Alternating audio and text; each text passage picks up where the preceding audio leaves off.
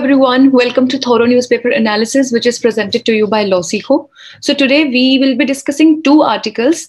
Basically, they discuss about the same issue. That is why we have amalgamated both of them. So they are Friend and Neighbor from the Hindu and A Friend Indeed from the Indian Express.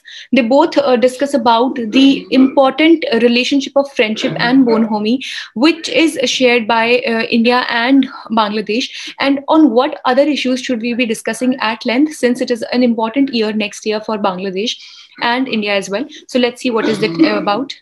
And the second one is News and Flash. So if you're also preparing for judicial services examination, you can definitely have a look at the lot of the courses, which is the judiciary test prep course coming from LawSikho. So we have all this course drafted very amazingly for all the judicial aspirants, and also from the landing page, the link to which is there in the description box, you can download free study material as well. Let's see what is the multiple choice question from yesterday's discussion. Tuberculosis is a, what kind of disease is it? It is a bacterial disease. Second, communicable. Third, fungal. Or fourth, A and B only, that is bacterial and communicable disease. You can write down your answer in the comment section below. So this is the descriptive question for the day. Discuss how strong relations with neighboring countries like Bangladesh can reap benefits for India. What are the possible areas of collaboration between the two countries? So this you will be able to understand once we have discussed today's article.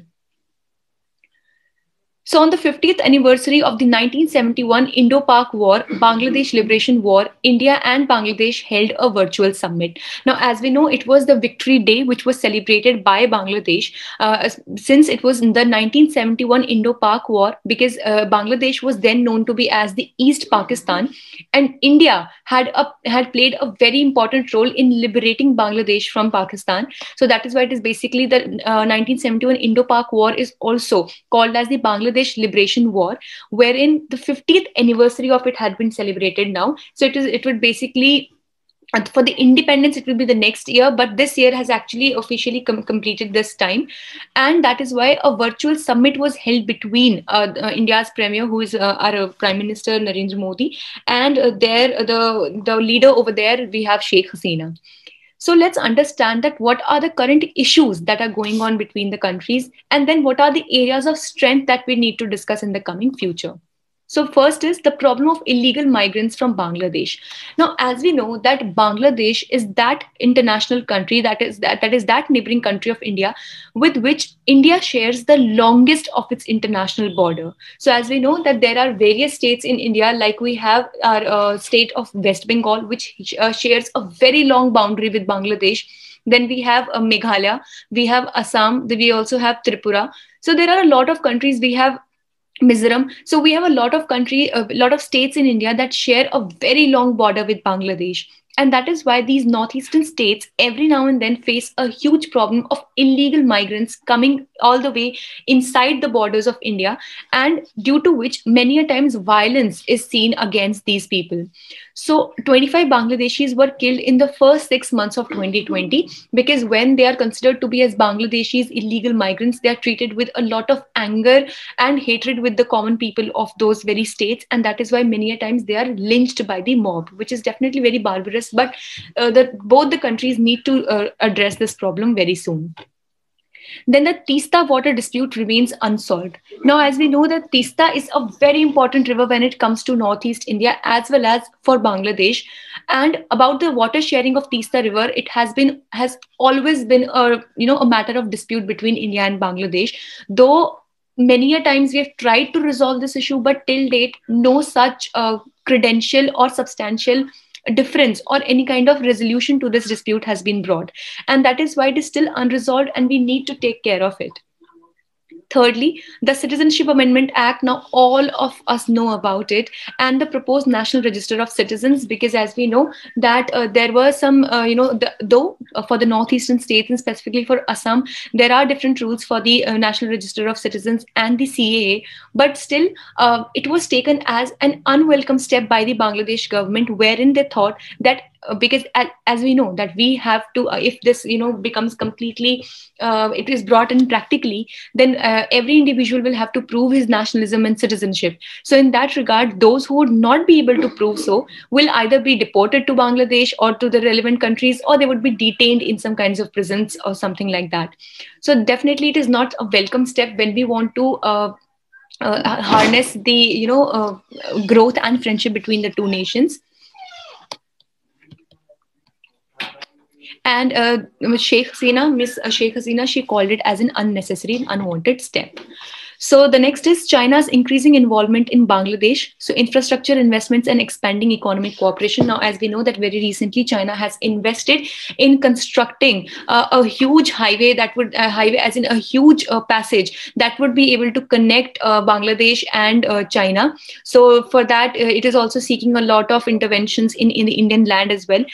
So China is otherwise also making very huge investments in other infrastructure buildings and infrastructure projects in Bangladesh, which definitely would give Bangladesh a good image about China, which in times of adversary, it would not be a good step for India, because if at all we would count Bangladesh as a country that is friendly to India, and that in the international space would support India.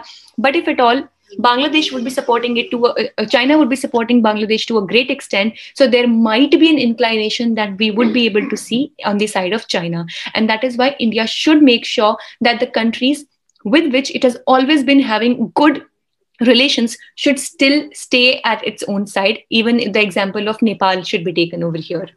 Now, here are the agendas that are discussed in the summit. So, restoring the natural connectivities between West Bengal and India's northeast. So, because obviously Bangladesh is the main landmass which is there between the West Bengal and the northeastern states of India. So, that is why good relationships with Bangladesh can definitely help a greater connectivity.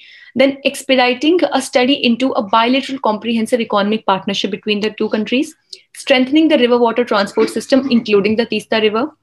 Managing the transboundary elephant corridor, because as we know that this area also is very good and very well known for its elephant corridor. So we can have a consorted elephant corridor built so that this ecological step can be a welcome step in this area. Then trade liberalization, setting up of the CEO forum. So this also will help the flourishing the trade of both the countries. As we know, Bangladesh is, in this area, in the Southeast Asian region, Bangladesh has a huge trade value, as in there is huge trade import and export from India and Bangladesh. Then regional connectivity with Nepal, Bhutan, Myanmar, and Thailand would increase and improve, if at all, the connections or the friendship with Bangladesh would increase at the same time. So here are some, the statistics like Bangladesh trade with India, as you know, for financial year 15, 16, 17, 18, 19.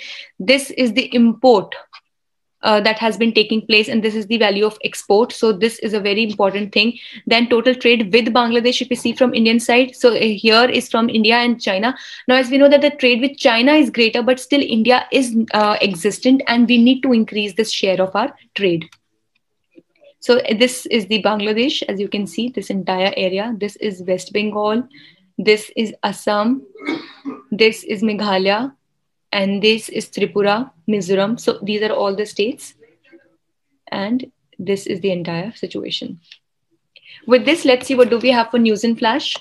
Solar winds hack. So this can be a question in prelims as to solar winds was seen in news. What is it? And definitely we might be inclined to answering something relating to renewable energy. But it is also a hack which has taken place in United States. So basically it is a cyber attack recently discovered in US, which has emerged as one of the biggest ever targeted against the US government, its agencies and other private companies. So it was first discovered by the US cybersecurity company FireEye, and technically first broke on 8 December 2020. So definitely they are finding their ways to take on or to pull off with this cyber attack called as SolarWinds attack. So this was all for the day. If you wish to download the PDF of these slides as per today's discussion, you can join our Telegram group. The link to this group is there available in the description box. And also you can visit our website, which is www.lawsikho.com for any other kind of information. Thank you so much.